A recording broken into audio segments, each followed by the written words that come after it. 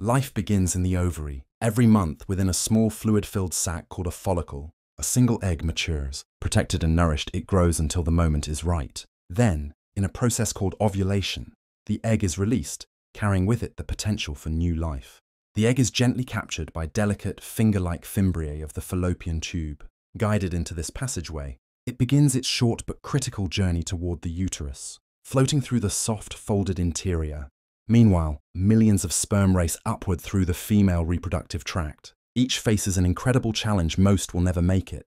Only a few reach the fallopian tube, surrounding the egg in a fierce but silent competition. Finally, one sperm breaks through the egg's outer layer. Fertilization takes place, and a new genetic blueprint entirely unique is formed.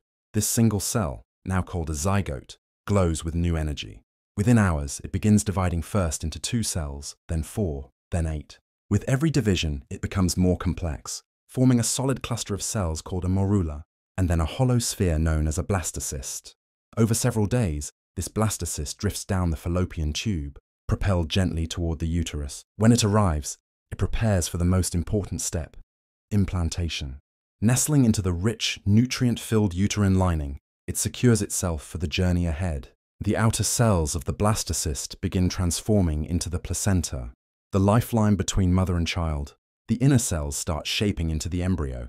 From this moment on, the connection deepens. Oxygen and nutrients pass through the umbilical cord, while waste products are carried away. Inside the protective amniotic sac, the embryo rapidly grows. By the end of the first trimester, tiny arms and legs sprout, eyes and ears form, and a beating heart echoes inside the womb.